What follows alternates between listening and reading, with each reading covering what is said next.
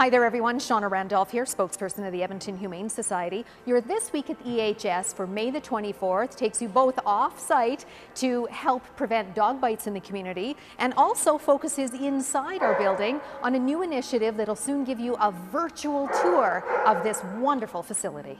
First, off-site to a backyard in South Edmonton actually. The City of Edmonton marked National Bite Prevention Week with a media event to spread crucial messages to prevent dog bites. The city invited us, some dog organizations, and representatives from EPCOR and Canada Post to educate that the onus is on the dog owners to make sure their pet doesn't bite. About 400 incidents of dog bites were reported to the City of Edmonton last year involving all kinds of dogs, small ones to big strong ones, since every dog has the potential to bite. And officials there are sure hundreds more dog bites just weren't reported.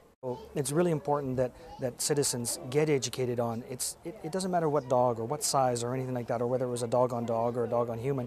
They need to report those things so that we can educate the owners and work with our stakeholders to provide that education and training in order for us to reduce the bites. Almost 30% of dogs surrendered to us by their owners are brought in because of behavioral issues, including biting or aggression.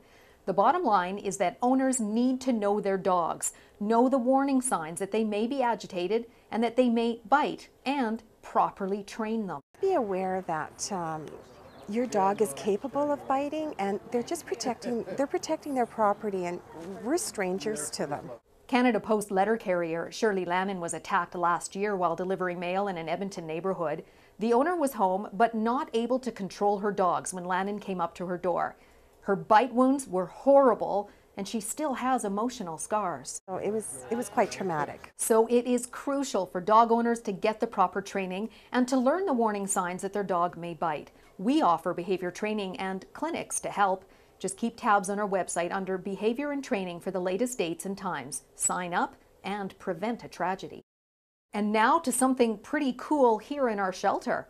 The folks at Google are donating something huge to us, a virtual tour of our building and campus, which will be up in the near future as part of Google Tours. A photography crew was here this week snapping a few thousand pictures. Then they'll produce the tour, all at no cost. Well, we've always supported the Edmonton Humane Society and our family, and this just seemed like a very natural thing to do. We are very grateful. And it's our hope that people will see us online and come down in person if they haven't already. The tour will also have educational components tied in so people can learn more about what we do here for homeless animals and the community. Of course, we'll fill you in when the Google tour is ready, and then you can get your own tour. That's your week in review. Join us again next Friday.